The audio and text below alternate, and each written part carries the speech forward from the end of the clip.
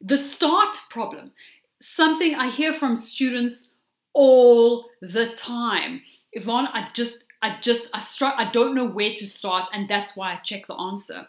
The problem is that you've never expected your brain to do that, okay? Starting from nothing is a skill that your brain has to learn. Starting and creating something out of nothing isn't something that we do naturally. It's something that your brain has to learn. And to start off with, again, especially as perfectionists, the starting point has to be, it's you, me, and this page. And we're going to sit here until you come up with something, because your brain is very lazy. Your brain doesn't want to do this. Your brain doesn't want to try. It wants to know what it's doing. Give me the answer. Give me the stuff. I'm not going to try if I think it's going to be wrong. I don't know if I know what I'm doing, so I don't want to do this. What if it's wrong? What if it's not the right thing? Okay?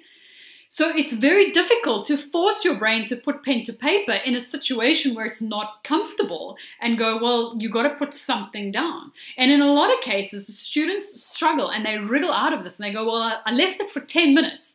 And then I just had nothing, so I went and looked at the solution.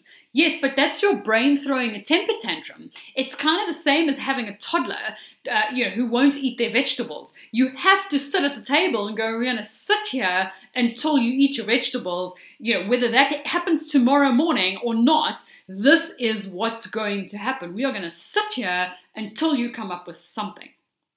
Okay?